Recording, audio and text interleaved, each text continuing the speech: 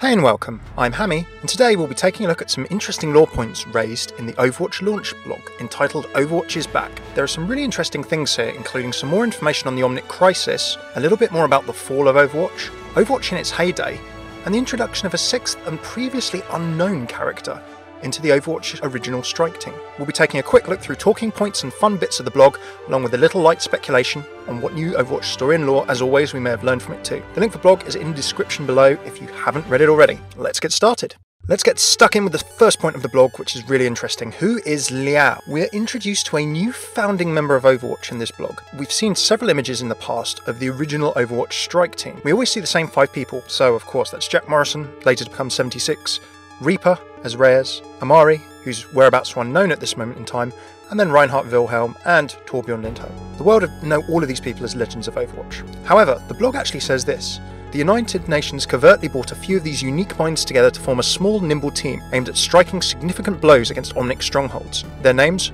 Morrison, Reyes, Amari, Liao, Wilhelm and Lindholm, have since become legendary. So who exactly is Liao? We just don't know, to be honest, and whether they're even still alive. Could they be an agent dismissed in disgrace? The blog also says that some agents were dismissed in disgrace as well. Were they killed in the HQ blast? Were they killed in action? The interesting thing is that no real evidence as far as I know at the moment. Certainly we'll keep digging, but who do you think they could be? Let us know your thoughts in the comments below. We get a little bit of an update of sense of timeline, if not precise dates or times. The blog continues by showing a little bit about the current timeline by talking about the museum raid. So it says that the surveillance footage from yesterday's attempted museum heist instantly caught the world's attention. 2 former Overwatch agents risked life and limb against 2 frighteningly capable mercenaries, and the theft was thwarted. So if we have a look at timelines, because it mentions yesterday in part of this blog, it kind of confirms that the very first announcement cinematic trailer of Tracer and Winston in the museum is kind of the most recent event in the Overwatch timeline. Now, also in this blog it says that the UN has admitted that Tracer and Winston were not under orders to do this, and therefore their activity is that of vigilantes. Of course, remember that Overwatch activity is still illegal under the Petrus Act. The call that Winston put out in the recall short and any activities since are illegal as a result. So from now on, any ex-Overwatch agents teaming up or doing Overwatch-style activities is most likely illegal. If Alive is after Recall, as a quiet piece of background dialogue in Recall apparently suggested, saying that Mondata will speak later today or similar, then it gives us a bit of a timeline of Recall happening, then Alive, then the cinematic trailer in the museum. So, very cool. What do you think of all that? Let us know. Now what this blog, and I really like this third point, along with some of the comics, so Farah and Torbjorn's comics, you should go and have a look at those digital comics if you haven't already, is talk a bit more about the Omnic Crisis. So there has been this question, what is an Omnic? We've now got some more information about Omnics and their background, as we're introduced to the Omnic Crisis's founding cause, in a way, Omnica Corporation. So in the blog it says that Omnica Corporation revolutionised robotic manufacturing, putting the world on the verge of an economic golden age. Now Omniums are also explained more. They're said to be massive factories of automated construction machines and self-improving software algorithms. These were marketed as Omniums and installed on every continent. So Omnica Corporation. As a result, in the blog we also find out a bit more. The Omniums apparently began to break down, and independent analysis showed that they would never come close to meeting the promises that Omnica Corporation made about their growth and output. So Omnica was investigated, forcibly dissolved, there was fraud, and all of the Omniums were shut down. Omnica Corporation have put out this substandard product with false promises in making these Omniums. So there's been a problem with Omnica Corporation that's led to this shutdown. The blog then says the Omnic Crisis was actually these defunct and dismantled Omniums waking themselves back up and immediately launching a military campaign against all of humanity. Very, very interesting. So if we just go sideways and take another look at Omnics, in Torbjorn's recent comic, we've actually seen that the Omniums were able to take tech meant for civilian purposes and repurpose them to be battle tech. So we're going to be teaming up on a comic analysis on Torbjorn's comic, so keep an eye out for that in the future. But in this panel we can see that Torbjorn talks about a Titan and the fact that the Omniums and the Omnics were able to repurpose what he designed as a construction robot and repurposed it into a weapons machine. So we actually know that Omniums and this kind of Omnic Crisis, the self-improving software algorithms were clearly hard at work on repurposing some of the things that Omniums made. So really nice extra details there. There's another bit in the blog. No single country, no matter how powerful its military, could permanently shut down a single Omnium. Worst of all, there were no demands from the Omnics. There was no ideological reason for their aggression. They simply attacked, and humanity did not understand why. So it seems as though it's some kind of self-aware AI and problem. Now, if we jump over to Farah's comic, we've seen the Anubis God AI in action. So we know from this comic that Overwatch actually quarantined this AI after the first Omnic Crisis. In the comic, it's shown that it can control other Omnics, it could even launch military assaults and corrupt infrastructure if it's allowed beyond Helix Security's firewalls. So, theory. Could it be that these God AIs caused the Omniums to reactivate? Where did these God AIs come from? I wonder if God AIs took over the Omniums, they produced Omnics under their control. In the mission statement comic, we can see that all of the Omnics taken over have a hive mind, and then perhaps when the God AIs were disabled by Overwatch, some of the bots who were taken over, some of the Omnics who were taken over, kept their programming, kept sentience of some sort. And maybe that's how we have Zenyatta, the Shambali, Mondata, Bastion, these current Omnics, these current sort of bots with their own sense of self. It'll be really interesting to find that anyway, but just a quick theory. What do you reckon? Really interesting how the comics and how this blog tie together. We'll give a bunch more thoughts on that in a different video because it's almost its own subject.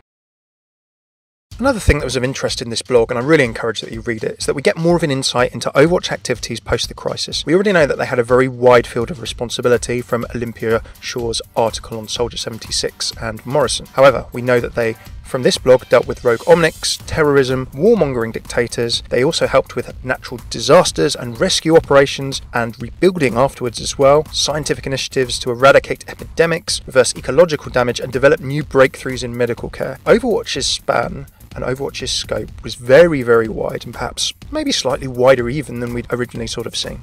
The next cool thing about this blog, it does give a bit more information as to how the fall actually happened in terms of stages. To start with, there was a period of rumours about Black Operations missions. The blog says rumours of Black Ops missions carrying out tasks like assassination and kidnapping were dismissed by the public as paranoid fantasies. Controversial missions stoked public outrage until it reached a fever pitch, and some of Overwatch's most famous and celebrated agents were forced to retire in disgrace. Now this is interesting, and as we're going to find out in a little bit, this phase was before Blackwatch was revealed. So I do wonder what the controversial missions were, and then also who the famous and celebrated agents were who were forced to retire in disgrace.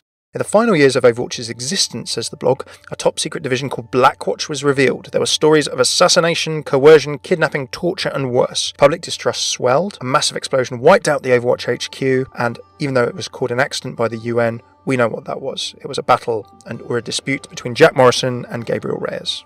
The United Nations had to shut down Overwatch. Afterwards, the Petrosat came into force. We now know that Blackwatch got unveiled. It got revealed at some point. We wonder who did that. Was it from within? Was it the elements of Blackwatch who were trying to bring down Overwatch, perhaps, as revealed in McCree's website biography? Very interesting to hear more about the fall. Do you think we're going to hear a bit more about Reyes and his role in it in future? Let us know.